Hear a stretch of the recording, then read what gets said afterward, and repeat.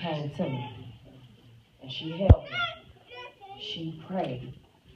She talked to me until the ambulance got there. When the ambulance came,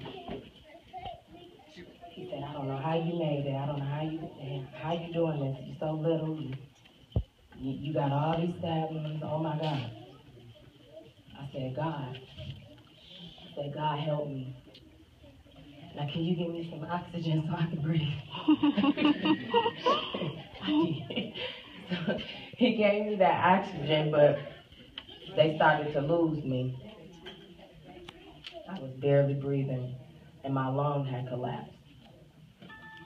So they did all that they can do for me, and I'm here today. Amen. Because I walked by faith and not by sight. I thought it looked like I was going to die.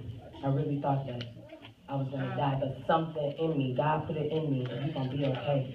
The kids going to be okay. He did not touch my kids. Yeah. My kids was fine. I'm fine. I might have a little physical little things going on, but I'm fine. And he has me here today trying to let you guys know to walk by faith and not by sight.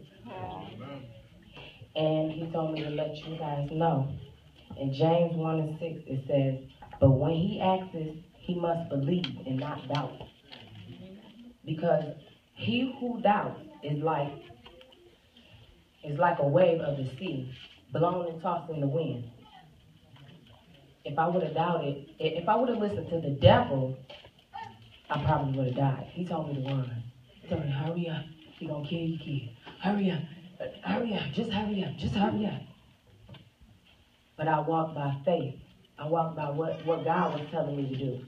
I chose God instead. You know.